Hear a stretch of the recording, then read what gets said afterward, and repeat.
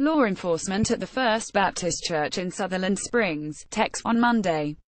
Todd Heisler, New York Times. New Braunfels, Texas. He beat his wife, cracked his toddler stepson's skull and was kicked out of the military. He drove away friends, drew attention from the police and abused his dog. Before Devin P. Kelly entered a rural Texas church with a military-style rifle, killing at least 26 people on Sunday, he led a deeply troubled life in which few in his path escaped unscathed. In 2012, while stationed at Holloman Air Force Base in New Mexico, Mr. Kelly was charged with assault, according to ACU Air Force records, which said he had repeatedly struck, kicked and choked his first wife beginning just months into their marriage, and hit his stepson's head with what the Air Force described as a force likely to produce death or grievous bodily harm. He assaulted his stepson severely enough that he fractured his skull, said Don Christensen, a retired colonel who was the chief prosecutor for the Air Force, adding, he pled to intentionally doing it. Prosecutors withdrew several other charges as part of their plea agreement with Mr. Kelly, including allegations that he repeatedly pointed a loaded gun at his wife. He was ultimately sentenced in November that year to 12 months confinement and reduction to the lowest possible rank. His final duty title was prisoner. His first wife, Tessa Kelly, divorced him while he was confined and was awarded the couple's only 4 household items of value: a television, an Xbox, a wedding ring and a revolver. After his confinement, Mr. Kelly was forced out of the military with a bad conduct discharge. The Air Force said the conviction should have barred Mr. Kelly from owning any guns. Instead, law enforcement officials say, he bought several. Friends from New Braunfels, Texas, where he went to high school, expressed shock in the aftermath of the shooting, remembering how Mr. Kelly was a friendly, if awkward, teenager who grew up active in his church. His senior yearbook photo shows him smiling, with untamed hair and a Hollister t-shirt. But in recent years, friends said, he grew so dark that many unfriended him on Facebook. I had always known there was something off about him. But he wasn't always a psychopath, a longtime friend, Courtney Kleiber, posted on Facebook on Sunday. We had a lot of good times together. Over the years we all saw him change into something that he wasn't. To be completely honest, I'm really not surprised this happened, and I don't think anyone who knew him is very surprised either. Instead of straightening out after his bad conduct discharge, Mr. Kelly began a long downward slide that culminated in the shooting Sunday. After getting out of confinement, Mr. Kelly moved into a barn at his parents' house, which they had converted into an apartment, according to the local sheriff's office records. During the next 2 years, he was investigated twice for abusing women. The authorities in Comal County, which includes Mr. Kelly's hometown New Braunfels, released records on Monday that showed he had been the subject of an investigation for sexual assault and rape in 2013. The investigation ended without the filing of any charges. Mr. Kelly's only skirmishes in the local courts were traffic violations. Less than a year after the sexual assault report, deputies were summoned again after Mr. Kelly's girlfriend at the time, Danielle Shields, reportedly sent a text message to a friend saying she was being abused. Deputies who responded told a dispatcher, according to the report, that it was a misunderstanding and teenage drama. Mr. Kelly married Ms. Shields 2 months later, local records show. At the time of both episodes, Mr. Kelly's appeals were still pending before military courts. Mr. Kelly was finally discharged from the Air Force in 2014. He married Ms. Shields in April that year. Law enforcement officials described their relationship this week as estranged. A few months after the wedding, the couple moved to Colorado Springs, where voter registration documents list his address as parking space 60 at a collection of trailers in a gravel lot called the Fountain Creek RV Park.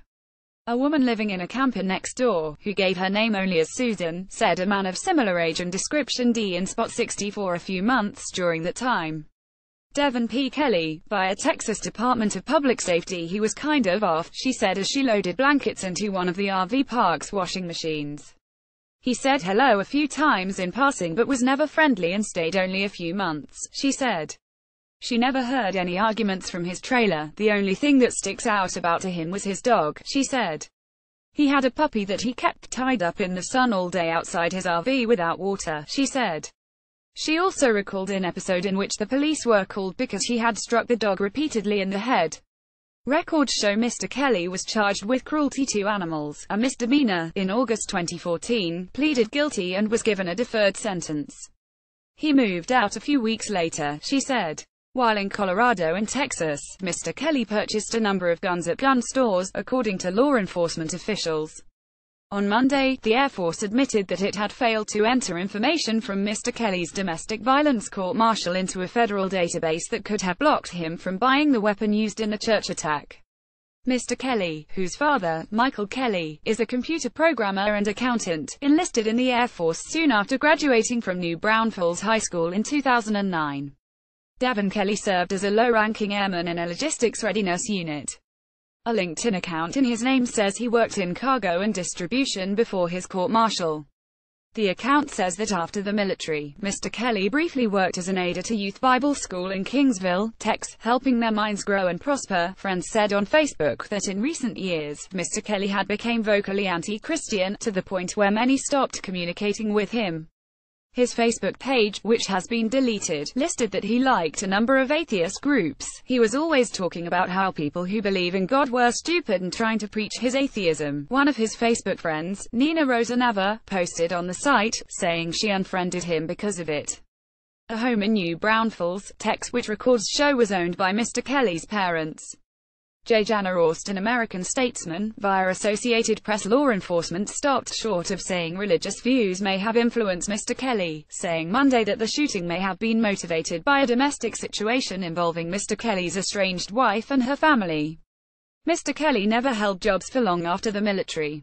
In June of this year, Mr. Kelly was hired as an unarmed night security guard at Schlitterbahn, a vast water park in New Braunfels.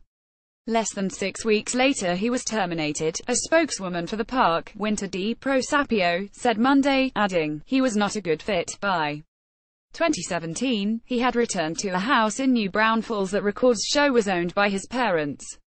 The house was about an hour from the church where the shooting occurred. According to local law enforcement, Mr. Kelly's second wife at times attended the church with members of her extended family. The cover photo on Mr. Kelly's Facebook page appears to show a Ruger 8515 rifle, equipped with additional aftermarket products, including a red dot aiming sight for faster targeting and a two-stage trigger for greater accuracy. Such rifles have been legal for civilians to own in most of the United States since the federal assault weapons ban expired in 2004, and have become popular among many firearms owners.